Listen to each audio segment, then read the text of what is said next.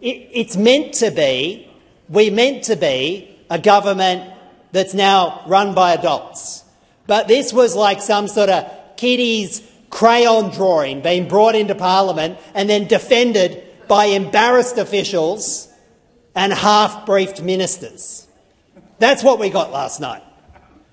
And it would be negligent of this Senate to pass this bill on the half-baked assurances, incomplete information and close to riddles that we got last night from Home Affairs. It would be negligent for us.